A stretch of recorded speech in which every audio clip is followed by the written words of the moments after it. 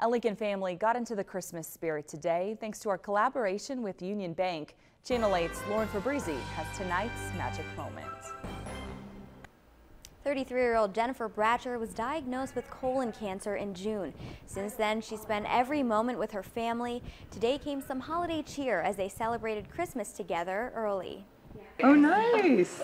Awesome. Jennifer Bratcher has spent the last decade traveling with her lifelong partner James and their two daughters, Cameron and Kaya.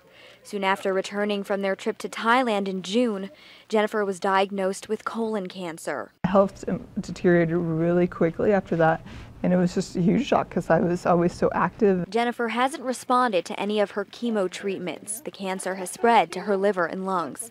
Her sister Natalie wants to make sure the little time she has left with her family is memorable. We really want them to be comfortable and happy and enjoy that time as a family. So she nominated Jennifer for a Union Bank Magic Moment.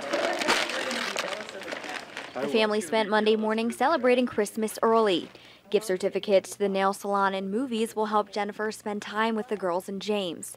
Soft blankets will keep her warm while she rests. And it wouldn't be a Christmas celebration without a family tradition. The softest of pants. Our children, just to see their eyes light up as they were opening their gifts was so amazing. But what Jennifer and James are most thankful for is the tremendous amount of support they've received from family, friends, and their work community. It's a difficult battle.